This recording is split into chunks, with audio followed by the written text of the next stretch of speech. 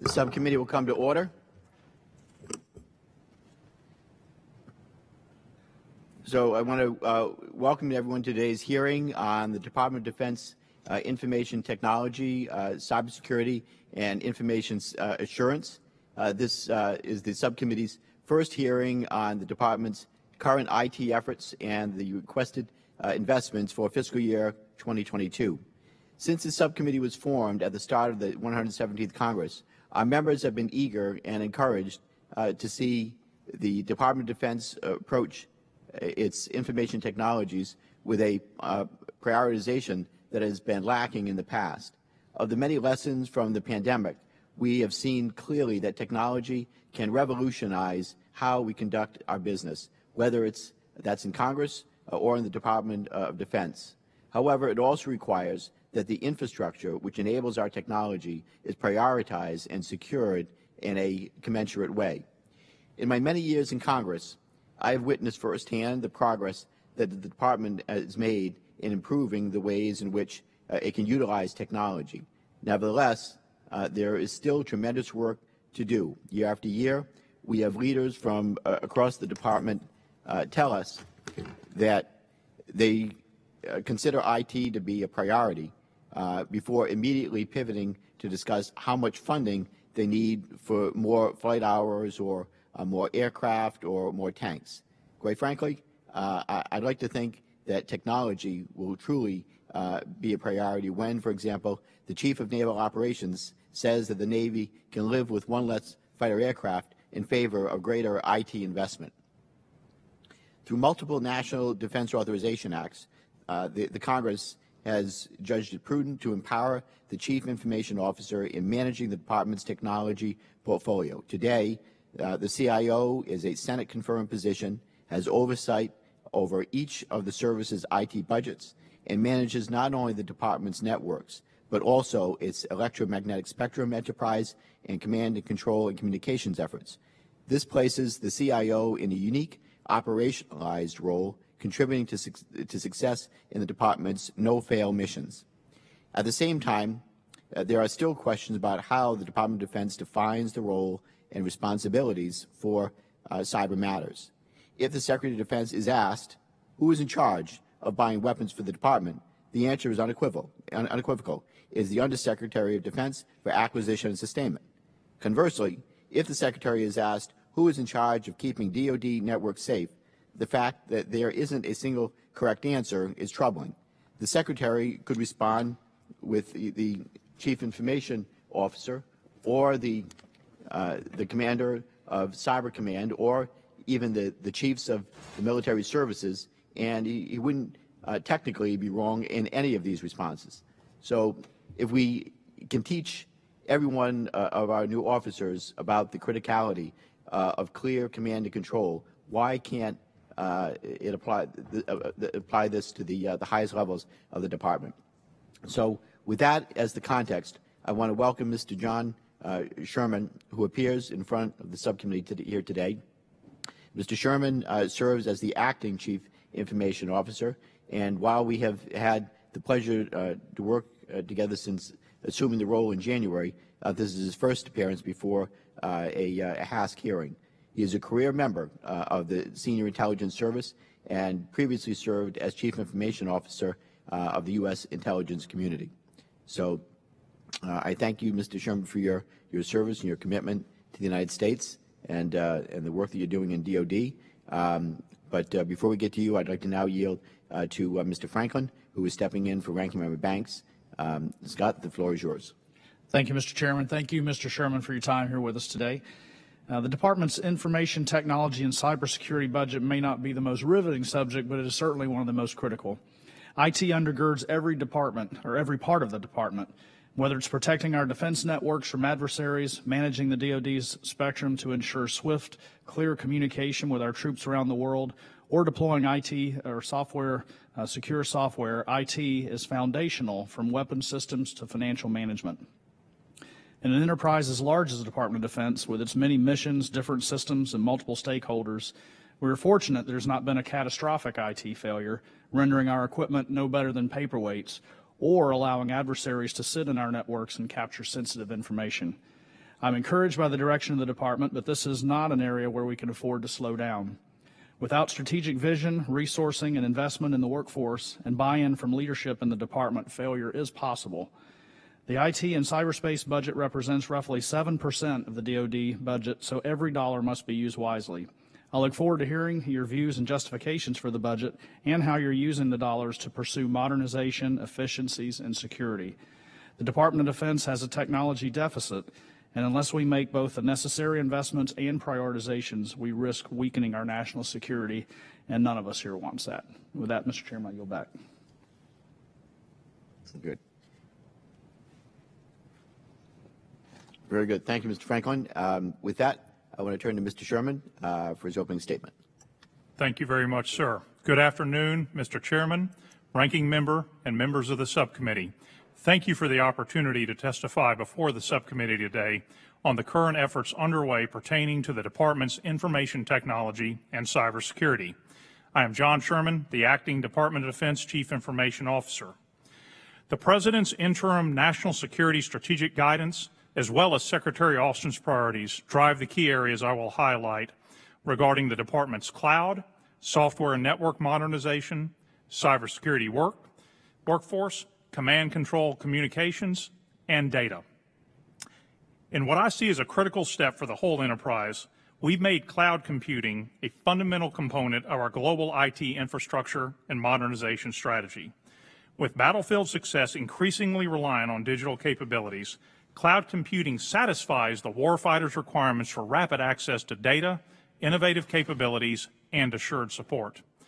Furthermore, we remain committed in our drive toward a multi-vendor, multi-cloud ecosystem with our FY22 cloud investments representing over 50 different commercial vendors, including commercial cloud service providers and system integrators.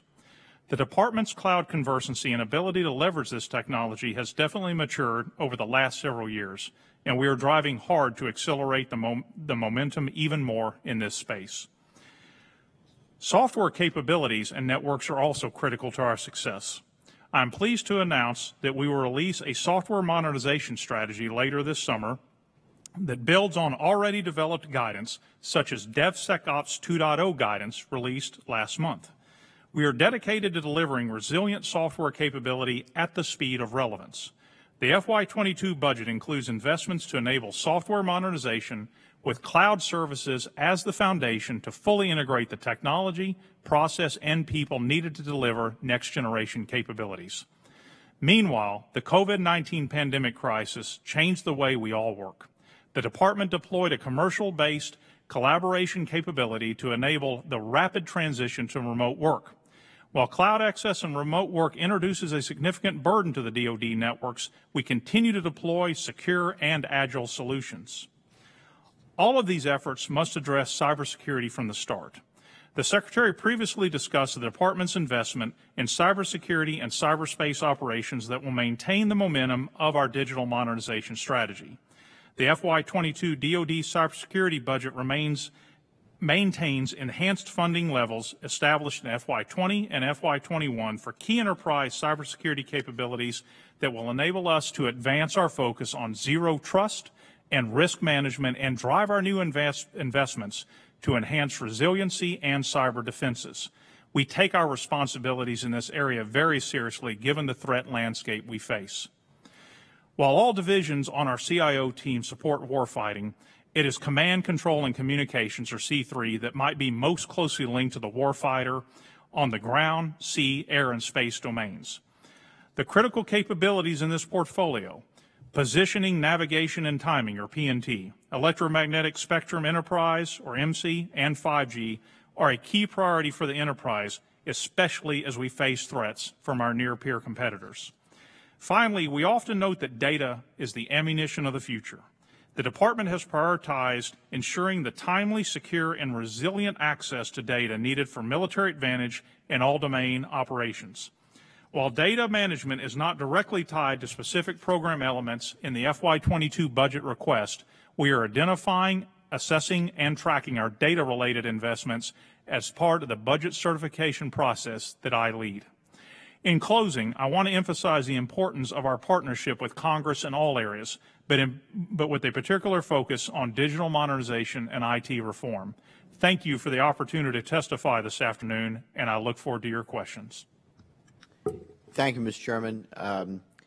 So we're going to go to member questions now. Members, we recognize in order of seniority for 5 minutes, and I'll start with myself.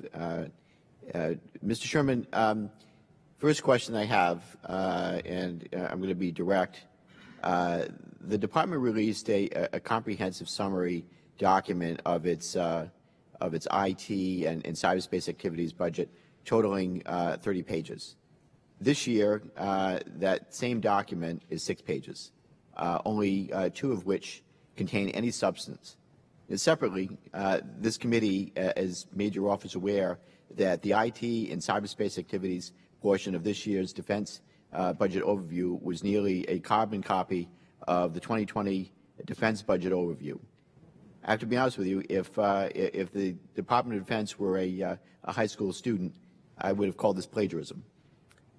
So with all due respect, if your office cannot be troubled to put together the necessary materials for this committee's oversight, how can we trust the stewardship of this critical portfolio? Mr. Chairman, thank you for the question, and I appreciate everything you're saying. And your staff had raised this with us a couple weeks ago. So a couple things happened on this as I've dug into this in my 6 months into the job, and particularly as it was raised recently. Part of the reduction in the length of the documents had to do with the CUI, or Controlled Unclassified Information designated, that was put on it, that in a way perhaps restricted the number of pages on there. But your point, sir, about the carbon copy is something I take very seriously. Your staff has raised this with me, and I will own this and ensure we get it better next time. And indeed, I have been laser focused on the technology and cybersecurity, but we need to do a bit better job in CIO working with comptroller and other department colleagues in the level of product we share with you. So, sir, I will take this guidance on and make it a priority going forward, and I appreciate you flagging it, sir. Without that level of detail, just to understand, we can't fulfill our oversight responsibilities. We're in the dark otherwise, and you know, that's unacceptable going forward. So I take you at your word, and we'll go from there. Also, in reviewing the department's budget materials, it would appear that there are significant challenges between all the various DOD entities in harmonizing how the department categorizes its cybersecurity and IT investments. For example, the Navy does not categorize endpoint device management tools as cybersecurity funding, yet the Air Force does. As a result, it is nearly impossible to get a comprehensive picture of how resources are being spent. How can our members help you accelerate the efforts to create greater compliance and consistency in understanding the department's investments? Sir, thank you for that. I think some of this is what we need to be doing on our own within the CIO enterprise, working with our service and other colleagues as we work the budget year to year.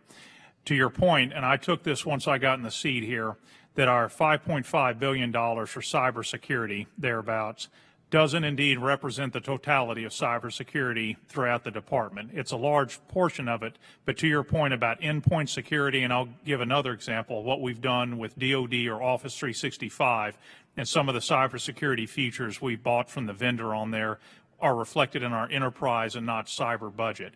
Cybersecurity is my top priority as CIO, along with the other modernization activities.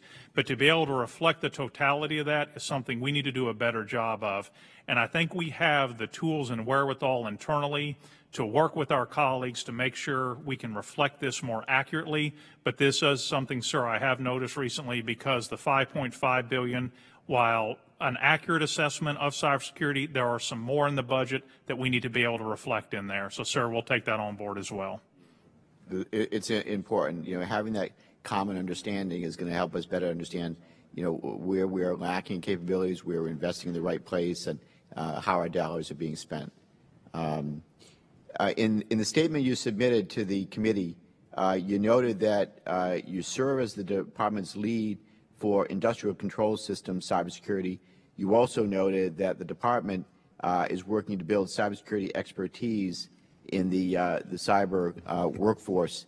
and are developing capabilities to monitor ICS systems. So I have a few questions about this. First, does the department use the term ICS in operational technology or OT interchangeably? To my understanding right now, we do, sir. This is an area of late that I've wanted to really dig on, both back when I was the principal deputy CIO at the time and now as the acting CIO. To answer your question, I believe we use those interchangeably. I'm working with our Chief Information Security Officer just as recently as this week to start to gather the documentation we have on this to ensure that we at the departmental CIO level have the right sort of guidance and the articulation of terms, right what you're getting at, sir, as we're using IoT, well, and I'll throw IoT, Internet of Things, in there as well, along with industrial control systems, operational technology, et cetera, to get at the main issue that we're not creating seams in our cybersecurity activities between the cyber defenders and our facility managers, where an adversary could go after things like HVAC, elevators, and other places that would allow cyber vulnerabilities. So that's where we're at right now, sir. And what is the difference between defense cyber workforce and the cyberspace operations forces? I want to make sure I get this one right. The defense cyber workforce would include, the way we characterize the work roles include the cyber workforce, I believe, in there, sir. So the defense cyber workforce is based on a framework of the occupational series we have. I believe there's 54 of any type of individual, military or civilian, operating in cyber work roles in terms of whether you're a coder, a cyber defender, et cetera. So this gets to the blocking and tackling we've been doing over the past couple of years to get our arms around the totality of our cyber workforce. So I will take that for the record to ensure I'm being correct on this, sir, but the cyber operators that are working for Cybercom and elsewhere are included in our broader cyber workforce framework that we put together to allow us to get the fidelity we need on these occupational series and the work roles, so we can look all the way across the dozens of work roles with the fidelity we need to be able to characterize the tens of thousands of individuals we have in this area, sir. And the last questions I have, and then I'm going to yield to the ranking member, and hopefully we'll get a second round in too, but do the efforts that your statement describe extend to the cyber mission force and or the cyber operations forces? And will the cyberspace operations forces have dedicated elements for OT cybersecurity? Sir, I want to take that one for the record and make sure I give you the right answer on that. I would see the IoT, the industrial control system, absolutely involving our Cybercom colleagues on this, but in terms of how we're going to structure this, it's frankly early in the movie on this, and I want to make sure I get the right answer for you on that, sir. But this is a priority for me, especially post-Colonial Pipeline. This was a wake-up call. And again, the department has been on this, but what can be done to ICS? I want to ensure we're putting all the piece parts of this together, so I will need to take that one for the record as well, sir. Well, we look forward to getting the follow-up from you for the record. With that, I'm going to hold there. I'm going to yield to the ranking member. Thank you, Mr. Chairman. Mr. Sherman, it's my understanding that the Department of Defense allows unpatched software to remain on the network for 120 days before being removed. When our adversaries are increasingly looking to attack us from the cyber domain, can you highlight what the department's doing to reduce this time frame and make sure our systems are not vulnerable? And then part two of that, do you have the authorities necessary to require the services and components to act? Thank you, sir. I believe we do absolutely have the authorities we need on this, and this gets into the broader cybersecurity push we have, looking at things like our risk management framework, the standards we have about how long software can remain on our network, and indeed one of my absolute main priorities as we move to a zero trust architecture, getting after things like unpatched software, but also an overall holistic approach to how we structure our networks and making it assume that the bad guys are going to get on there, and how do we segment things, ensure it's patched as quickly as possible, and have the very best tools and approach on this. So, sir, this is something, the 120 days is probably too long. We would need to take a look at that, but this gets to the broader push I've also got the CISO working on to how can we do this better to ensure as we look at peer competitors and non-state actors that know they're coming at this, that is not what we want to be able to maintain there, sir. So we will be looking at that. Very good. In your testimony, you state that not all priorities can be satisfied in each budget.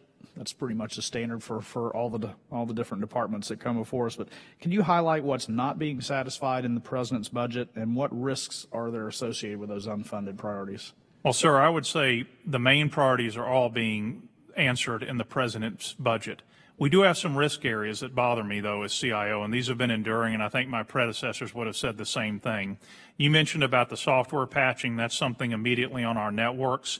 Working with our colleagues in acquisition sustainment, I really want to put our shoulder into weapon systems and critical infrastructure, recognizing that our adversaries are going to be coming after those too, and moving just beyond the Department of Defense Information Network under my charge, but looking again at weapon systems and elsewhere where we can work with General Nakasonia's team at Cybercom, work with ANS.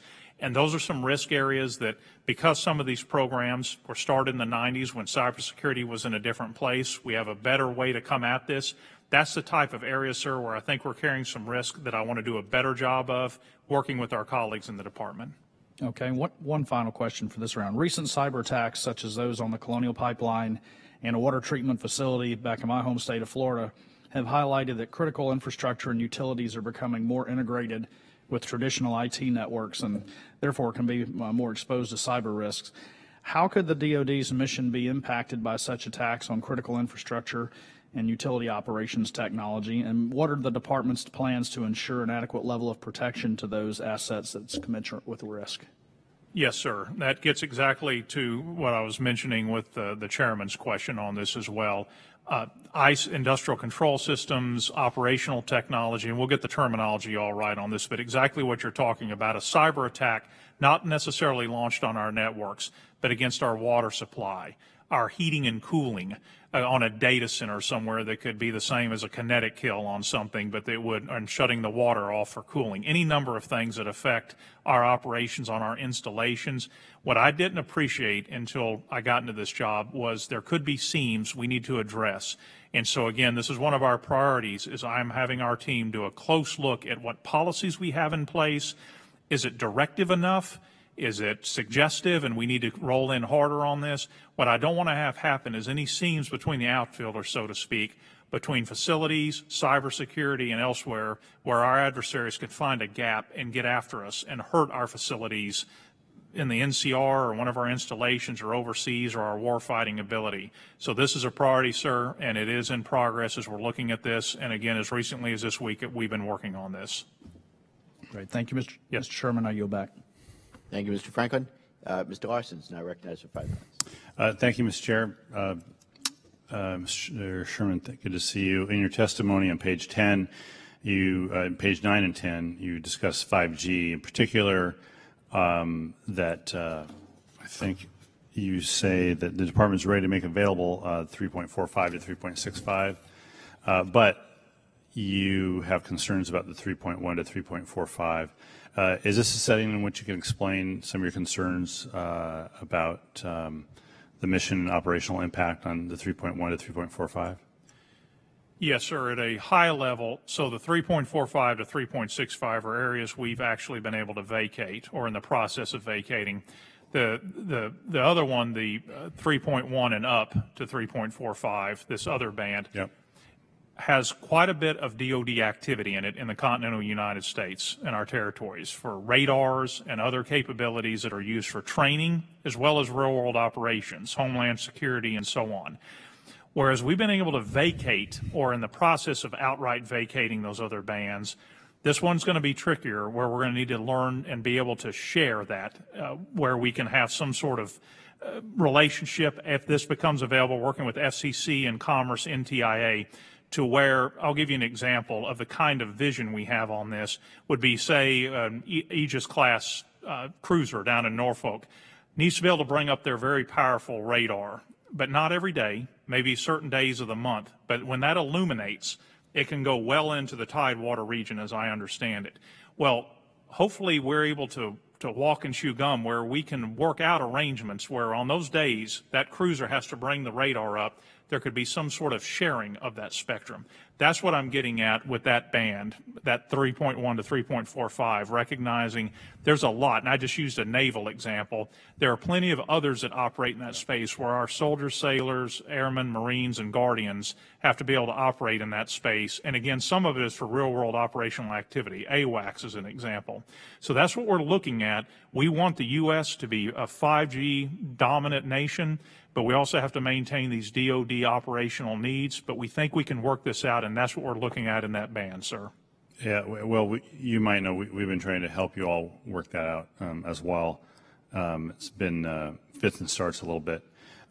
So can you discuss, does CIO have a role, and what would you assess the progress of the 5G pilot projects? You don't have to go through all 12, but do you have general thoughts right now? Yes, sir. We absolutely have a role. So we work with our research and engineering colleagues, Yeah. USDR&E. They have the lead.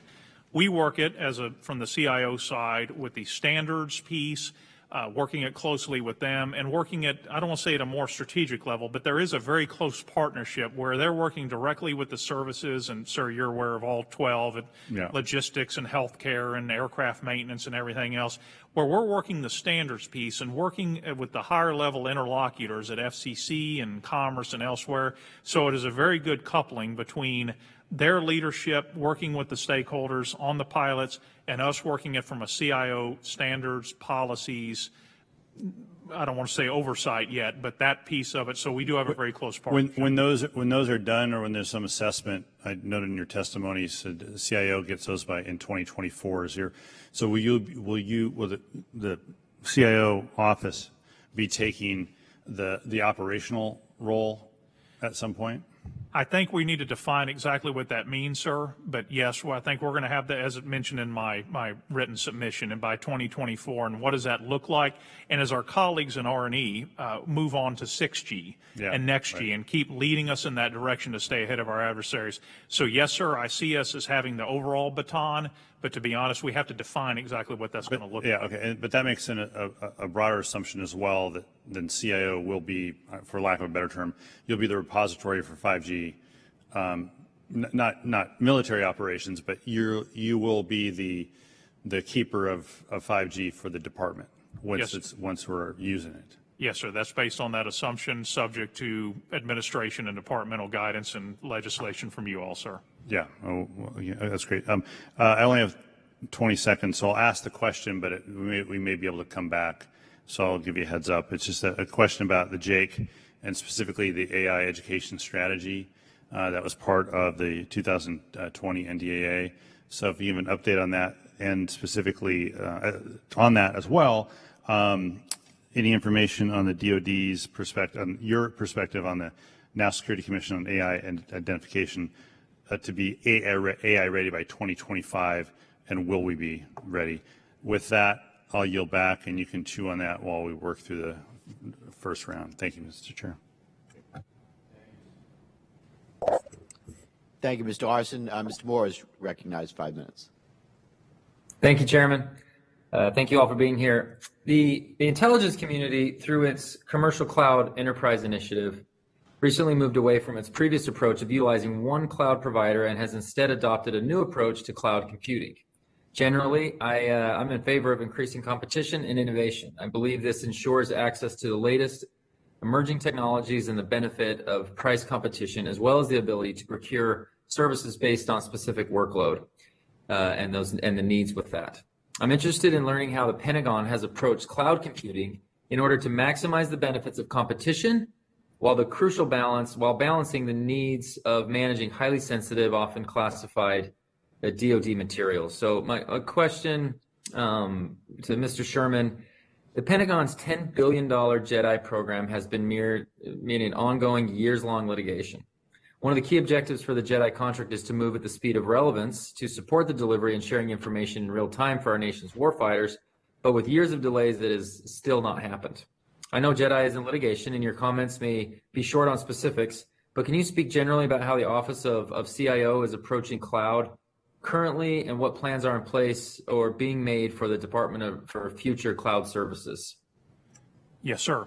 So starting with cloud writ large, we went from a situation where we had maybe almost 1,000 flowers blooming, to really starting to consolidate down where we have roughly a dozen, as we'd call them, fit-for-purpose clouds. You've heard of some of them, Mill Cloud 2.0, the Air Force's Cloud 1, the new Cloud Army, Sea Army as they call it, and I go into some others, where we're using those as platforms for software development, for some of the AI activity, at the unclassified and secret level in some cases. Some are on premises, some are off premises. But this gets into that in my opening statement about the cloud conversancy in the department. Moving from a capital expenditure or CapEx model to where we maintain all the infrastructure and all the hardware to an OpEx or operations expenditure model, which we would use in a cloud setting. So it's not only having the software development, the DevSecOps, workloads, but learning how to live and operate in a cloud environment, and that we've done.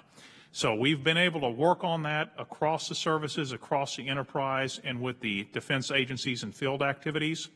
To your point, we still also have an urgent unmet need for an enterprise cloud capability at all three security levels, unclassified, secret, and top secret, that extends all the way from the headquarters all the way to the tactical edge, and that has not gone away at this time.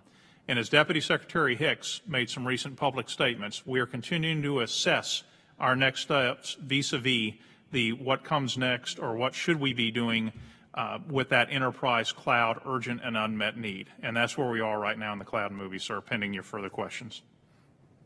Is would leveraging public-private partnerships help in that regard? Given the fact that a healthy majority of cyber infrastructure in this country is owned by the private industry, do you see an opportunity to leverage that with those particular challenges and moving forward? I think some of the main challenges, and we do obviously want to work very closely with our industry partners on their best capabilities, gets into the cybersecurity realm. As we move from different impact levels, as we would call from IL or impact level 2, which is what we just did on that commercial virtual remote, that COVID era remote work capability, up now to what we call DOD 365 to get onto an impact level 5 enclave that in this case Microsoft Health set up for us in different tenants, of which we have 13 of them. So, sir, a lot of that we appreciate the public-private partnership, but for the Department of Defense and for our mission, cybersecurity is going to be paramount in that discussion. Yeah, and I would agree with that. I mean, I started this questioning was talking about the intelligence community, so and absolutely respect that. I look at our Space Force, right, and how our Space Force is able to leverage so much from the private sector. Just kind of thinking about how we can create more efficiencies and leverage it. Obviously, paramount is the classification and the ability to do that. So with 20 seconds left, I'll yield back and thank you very much. Yes, sir. Thank you, Mr. Moore. Ms. Houlihan is now recognized for 5 minutes. Thank you, Mr. Chair. And I just would like to say I find this testimony riveting, and so I appreciate the conversation, and I'm glad to be here to ask you questions. I guess my first question has to do with a letter that I recently sent to Secretary Austin with several of my colleagues, and it asked the DOD to implement a mandatory training on digital literacy and cyber citizenship within the DOD. The proposed defense budget would set aside $30.8 million to help the Pentagon improve tools to identify and address extremism amongst troops and to enhance training at all levels. It also included $9.1 million to take initial steps to fight extremism and insider threats. I was wondering if you might be able to share a little bit of detail on what sort of tools there would be possibly and trainings there would be possibly and what they might look like. For digital literacy, ma'am, or Yes, sir. Countering extremists specifically? Digital literacy. The idea here, sir, is that we need to make sure that everybody has understanding of how to assess truth and how, literacy is a set of skills. It's not just reading, but it's also numeracy, it's financial literacy, it's also just kind of civics engagement and understanding, how to understand when you're being not told the truth. And so the digital literacy would be for our troops in that area. Ma'am, at a high level, I will say, I know there are training opportunities all across the enterprise in terms specifically for those operating, and ma'am, I know you've got a lot of experience in this from Hanscom and elsewhere, for those operating in the digital space.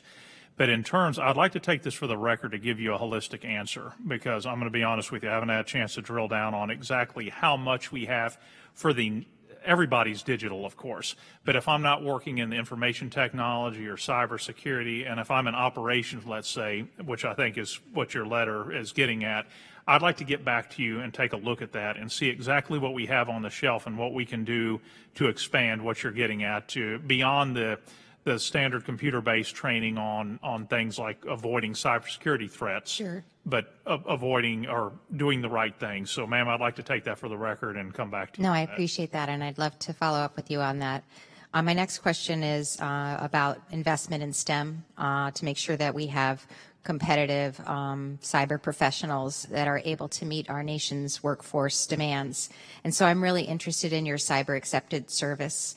At the hearing in April before the Senate Armed Service Personnel Committee, the acting Secretary for Defense for Civilian Personnel testified that cyber exceptional service was important and that authorities have been able to enhance recruitment of cyber professionals. He pointed to the flexibility in compensation and classification of work requirements as examples of how this program has been able to better meet targeted cyber needs.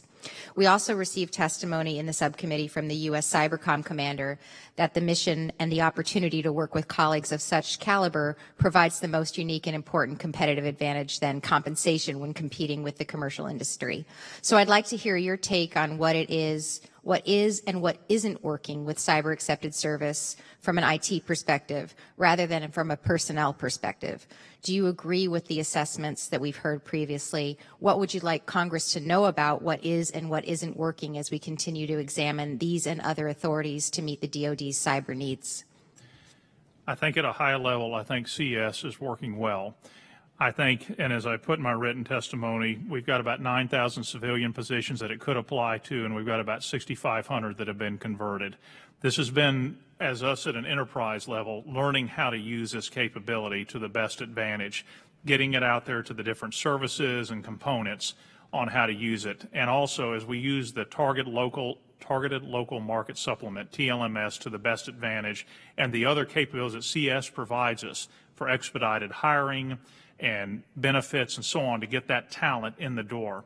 I would say this really does have to be nested in a broader cyber workforce strategy, which I've actually launched and we aim to publish early next year on what is it we're trying to do with CES and all these other tools in our toolkit here, and to increase the diversity, the capability, the conversancy of our workforce for the 21st century threats, and also leveraging back to the STEM training, things like the NSA scholarship program they have, and being able to fit that in on, and also the accreditation they have for institutions around the country, from junior colleges up to four-year institutions. So what I saw lacking was we didn't have one place. We had a little bit in our cyber strategy. We need a cyber workforce strategy. And as a matter of fact, I chaired the first, I need to make sure I get this right, the SWMB, the Cyber Workforce Management Board. We hadn't held one in a year. I said, we need to hold one, which we, excuse me, I co-chair with Personnel Resources and PCA, to be able to start to look at these hard problems that you're getting at, ma'am, with CS and some of these other talent issues we've got to get right. I know my time has expired and I yield back. Thank you. Thank you, Ms. Houlihan. Before we go to the second round, is there any member who is not asked a question in the first round that wants to ask a question? Make sure there's nothing, our members remotely. Okay.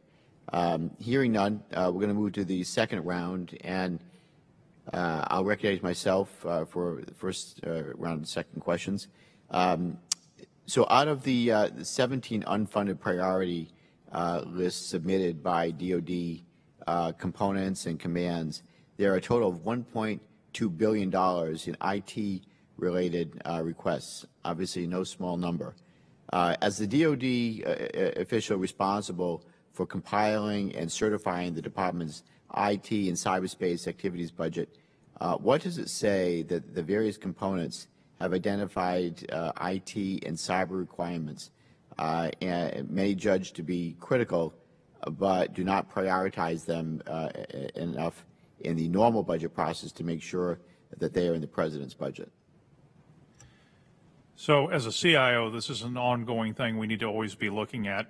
we have certified the budget as required for sufficiency to ensure that as we look at our digital modernization priorities, that the components submitting the services and so on have funded sufficiently to reach that, as well as within the submitted budget, the increase roughly, I think, 5% or so since last year. We have seen an increase, our submitted increase to get after what we need to get to. But to your point about UFR, sir, being able to have the governance to work with them to ensure that this is being submitted properly and not outside of what we're certifying is something I will continue to focus on as CIO to ensure we can get this right.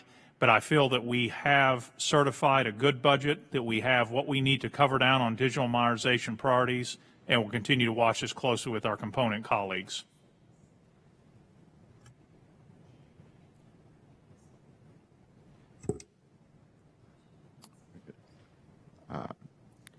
Okay.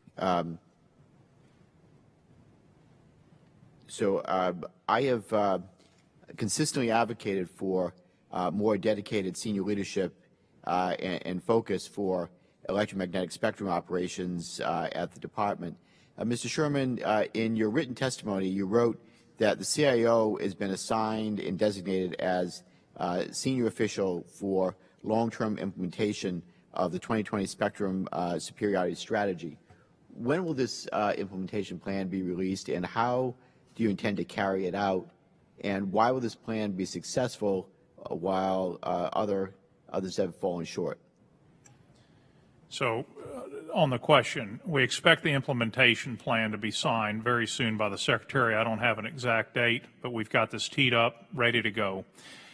And in terms of why it will be successful, the commitment from the department, from the Joint Chiefs to the OSD side, and recognizing that we've got to get this right in a near-peer competitor environment. And not that we haven't been focusing on this during the wars in Afghanistan and Iraq, but as we look at China and Russia and other adversaries in that regard, electromagnetic spectrum is going to be critical, just as critical as kinetic, long-range fires, space, cyberspace, and so on. We've got to be successful. So the commitment from the chairman, the vice chairman, secretary, deputy secretary, and everybody has been very strong. So we're confident that we're going to have what we need. And back, I think, to your middle question, sir, we are the main overseeing official for this.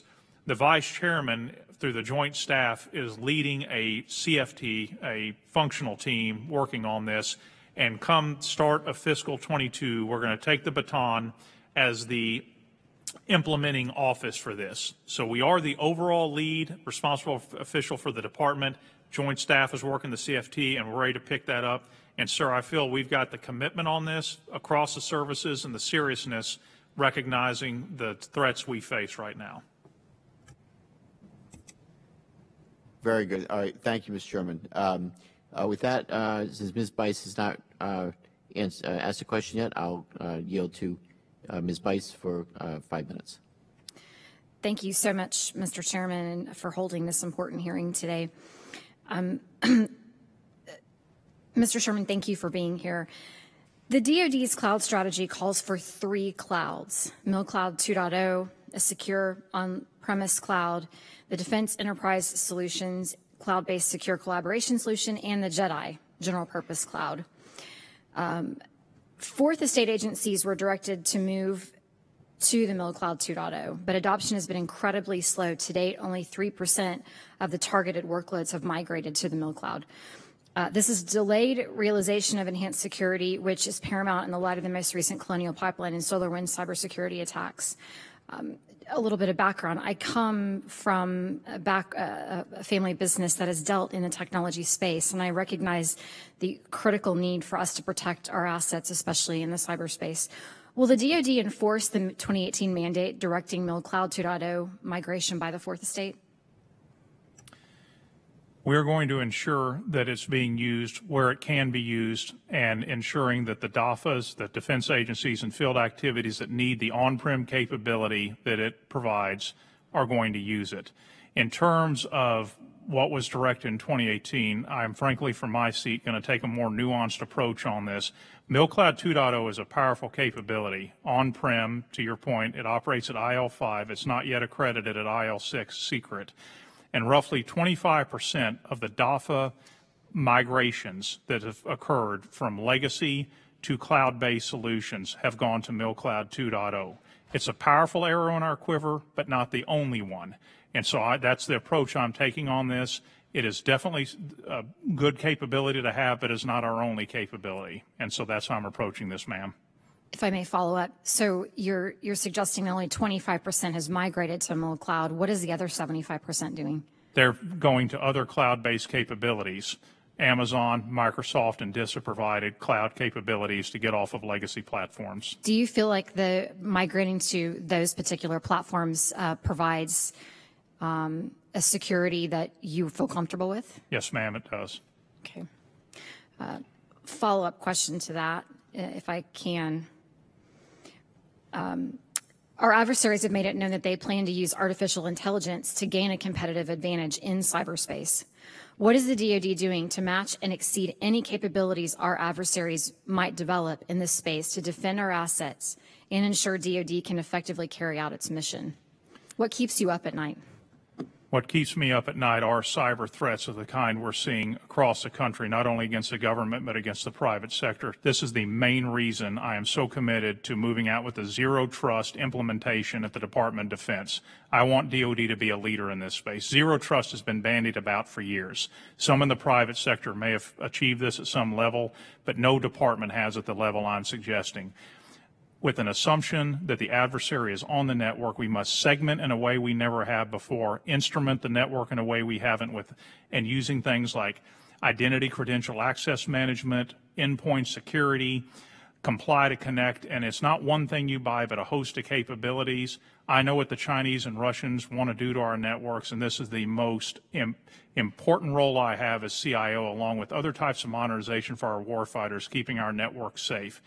I've often noted that right now the offensive side has all the capability, and we on the defensive side have got to run a new defense, to use one of my football terms. We're going to run a new defense. That's what keeps me up, and it's going to involve making it about the data in the systems as well as, ma'am, artificial intelligence, how we can bring that to bear so we don't segment ourselves and have to have tens of thousands of defenders doing the work that a set of AI algorithms can do. So that's going to be part of zero trust as well. Mr. Sherman, I appreciate your answer. One of the concerns I have, however, is looking at, as a freshman legislator, I'm probably bringing a different perspective, the time it is taking to actually get these services migrated to either cloud-based solutions or others that can protect our assets. We talked about MilCloud 2.0 being implemented in 2018, and here we are 3 years later with a very small percentage that have been migrated. How can we effectively speed things up in a way that will make sure that we are doing it in a thoughtful way, but we're also protecting our assets? Ma'am, I would just add, of the defense agencies and field activities, the first 14 of them in our first tranche, we moved 97% of their applications off legacy to cloud of the 4 areas I talked about, as well as the services have made great progress, shut down legacy data centers, and got to manage services like cloud. We are moving aggressively in this direction, recognizing the vulnerability of legacy to cybersecurity threats. So we appreciate your comments on that, ma'am. Thank you. Mr. Chairman, I yield back. Thank you, Ms. Bice. Mr. Larson is now recognized 5 minutes. Thank you, Mr. Chair. Mr. Sherman, thanks for sticking around for my second round of questions. Appreciate it. I had a question regarding, first off, Section 256 of the FY20 NDA, which required the DOD to develop an AI education strategy, and Jake is responsible for that effort. Do you have an update on that? Sir, I'm going to have to take this for the record, as the Jake no longer reports to me directly. They're close colleagues. We work hand in glove with them, but some of their specific initiatives, sir, I wouldn't feel comfortable articulating. I would defer that to General Groen and the Jake leadership. So I'd like to take that for the record to give you an accurate answer back on that, sir. That's fine. And then to follow up on some AI, I mentioned earlier, I asked if the DOD CIO had perspective on whether or not we're AI ready. The National Security Commission on AI has a variety of goals, including to be AI ready by 2025. Do you think the department will be AI ready by 2025? Yes, sir. I think holistically, we're doing the right things to be AI ready. We've talked about cloud a little bit here in terms of what we have for cloud to host AI capabilities and algorithms. The cybersecurity pieces I've talked about with zero trust are going to be critical for artificial intelligence.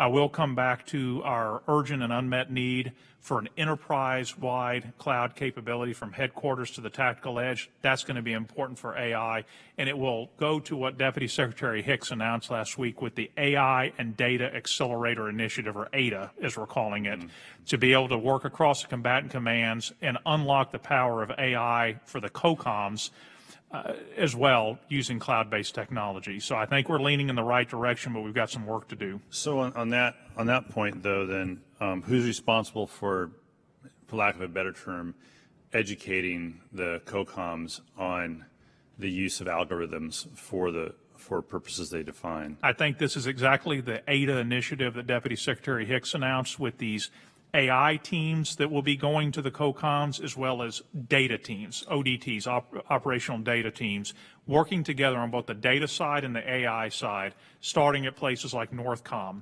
INDOPACOM, and so on, getting in there with the users and the various J-code staffs and so on, and working on everything from the algorithm development, building on, say, what Maven has done, and also on the data side, working on things like Advana and what the data capabilities are, and merging that together. So these teams that are coming out are going to be a key accelerator for that, sir. Yeah. I might have missed it, but maybe I didn't. Do you have an update, or are you directly involved with CMMC and with the role of cybersecurity plays with these smaller suppliers? Sir, only insofar as I had one of my senior executives participate in the CMMC review, which was conducted by ANS as a subject matter expert to contribute to that, and then only as CMMC connects to our broader defense industrial base security that we're working like through the strategic cybersecurity program, but directly, no, sir. No. CMMC I'm aware of, but not directly leading. Yeah, sure, I understand, and we'll follow up with other folks on that. With that, Mr. Chair, I will yield back. Thanks. Very good. Thank you, Mr. Larson. The ranking member, Mr. Frankel, is not recognized. Thank you, Mr. Chairman. Two follow-on questions. All the services who've come before us have talked about the need for more folks trained in the area of cybersecurity. It's a hot job market in the outside private sector. What difficulties are you facing in hiring individuals with the skill sets you need, and what are you doing to address any shortfalls? Sir, I think about this almost every day as I look out my window over at Crystal City, and then as I walk out to my truck and look over at Roslyn, and the number of our private sector partners who are competing for some of the very same talent here. This gets to the cybersecurity workforce strategy I spoke about a minute ago. We've got to come at this differently here. We're using the Cyber Accepted Service, as mentioned, to get talent in here. We're using things like NSA educational programs to get to the colleges and institutions. We have to broaden the aperture on this, sir. I feel very strongly about this. This is going to take a whole-of-nation approach.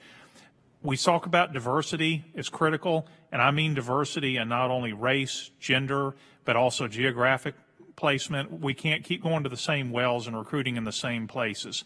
I want to broaden the aperture of the sort of talent we can bring in to the Department of Defense. And we may need to think differently, too, working with our PNR colleagues about, I'm not sure if we want to hire a data scientist for 30 years.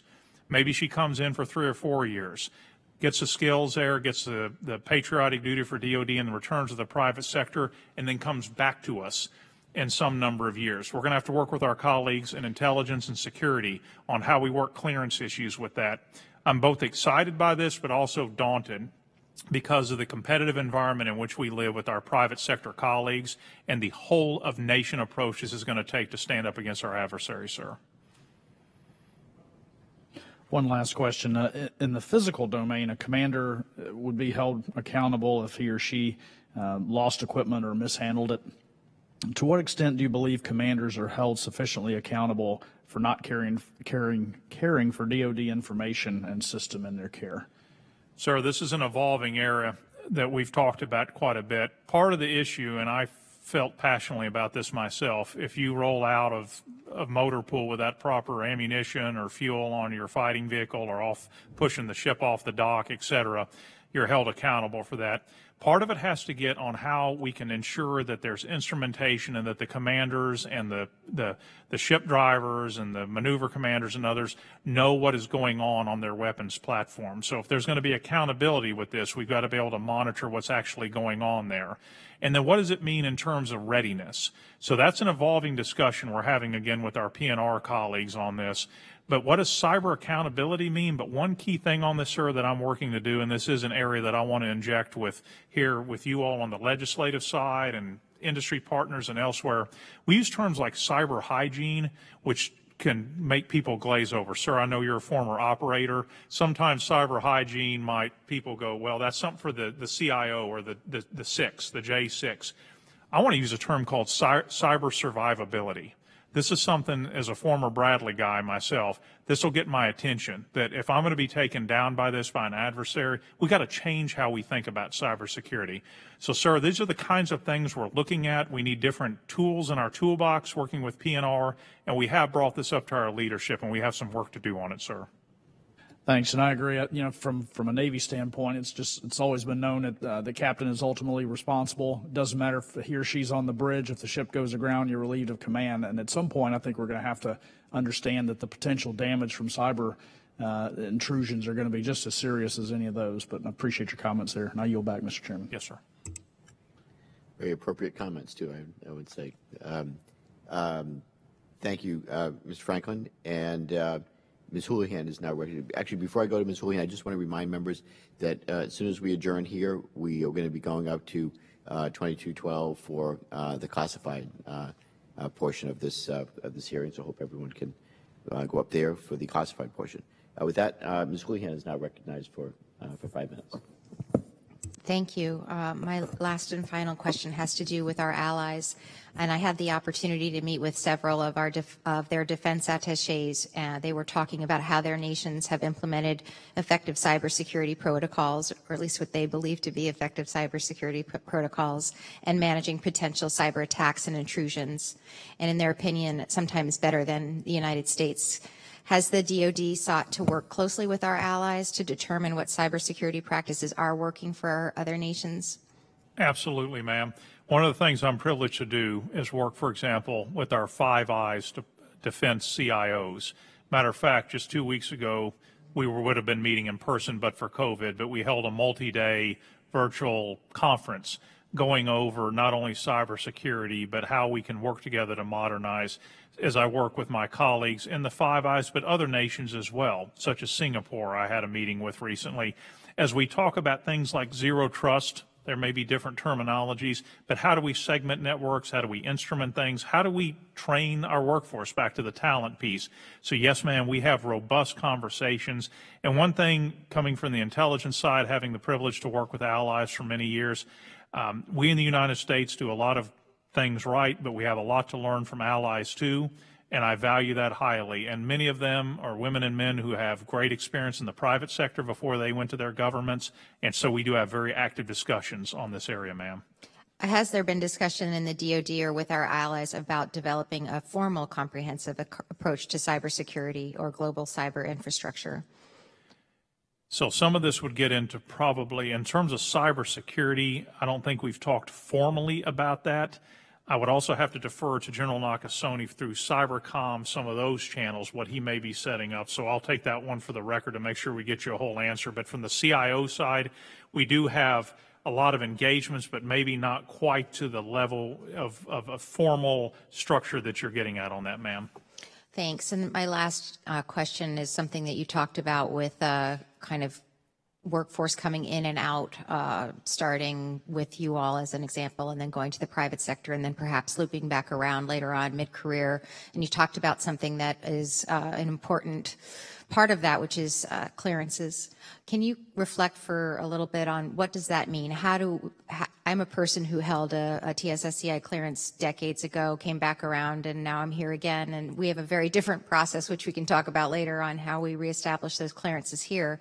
But how would that happen? And is there anything congressionally or federally that we can be doing to make that easier for people? Ma'am, I would really have to defer to my colleagues in intelligence and security and DCSA.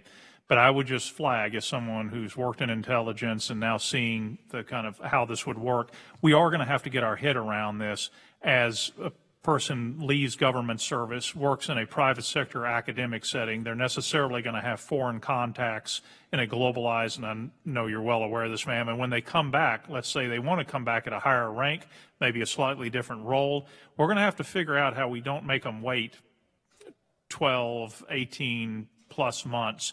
And so I think this is something we need to look at. And again, on the cyber workforce strategy, this is something I want to start to put some markers down as really firm requirements for us to think differently. Because the more we reflect on this, 30-year careers may work for some, but as we look at the digital and cyber space, this is not going to be best for us, back to as we were talking from a whole of nation approach. So I don't know if we need anything legislatively just yet, but I think we need to get our head around kind of what the steps of this would look like, ma'am. Mm-hmm. Thank you. And with a final comment, I really was interested in the ranking chair's comments about kind of how we have responsibility to understand what the liabilities are and frankly the punishments are for people who are in command and control of cyberspace, so to speak. And I'm really intrigued and would look forward to learning more about that with everybody on the committee. Yes, ma'am, and nothing to add on that, but just recognizing cyber accountability, maybe a new term, is something we definitely need to consider, the same as poor maintenance or poor training as before a unit pushes out. So thank you, ma'am. Thank you. I yield back. Thank you, Ms. Houlihan. Mr. Moore is now recognized for 5 minutes.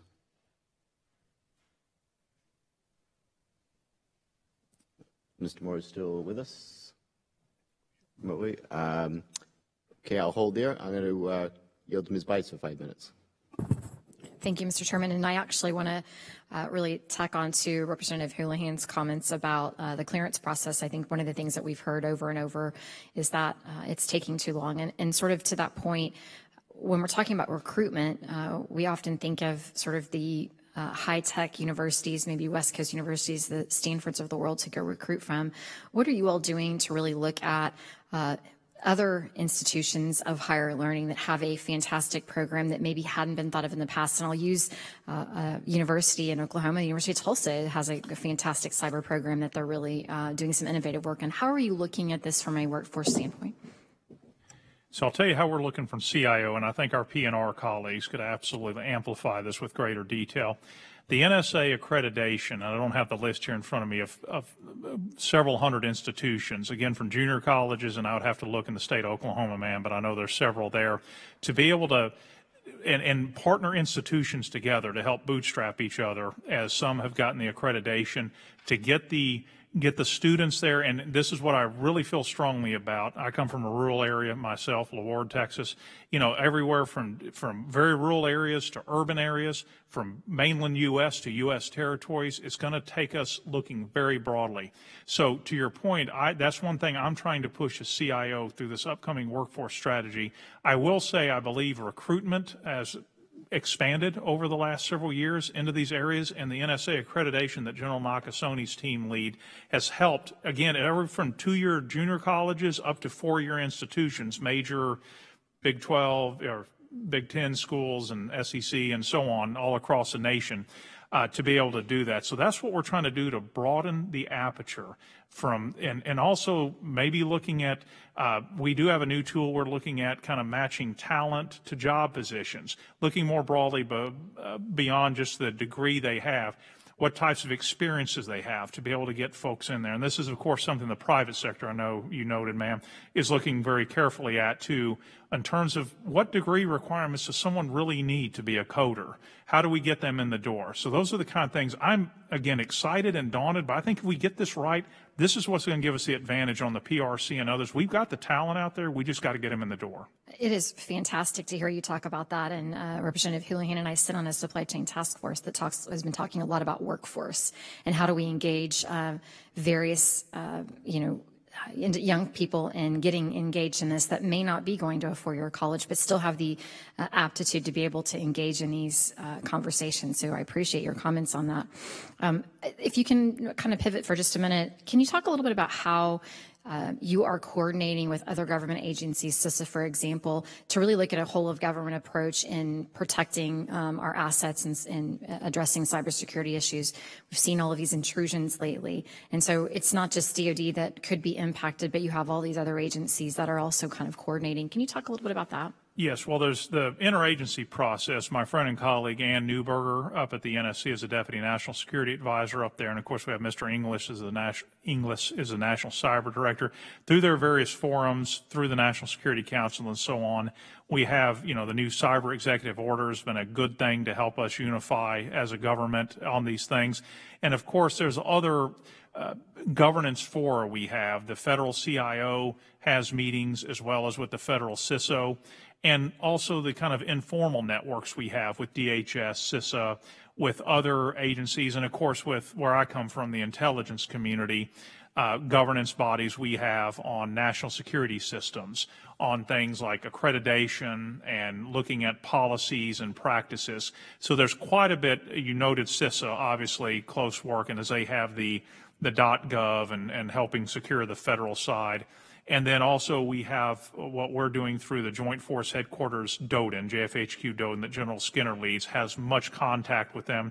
So I think there's robust dialogue back and forth and best practices.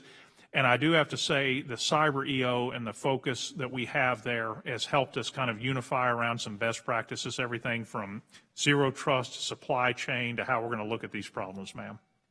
Thank you. Mr. Chairman, I yield back. Thank you, Ms. Bice. That concludes the member questions as I understand it. So with that, the subcommittee will recess and then we'll immediately reconvene in 2212 for the classified portion of this hearing. The committee stands in recess.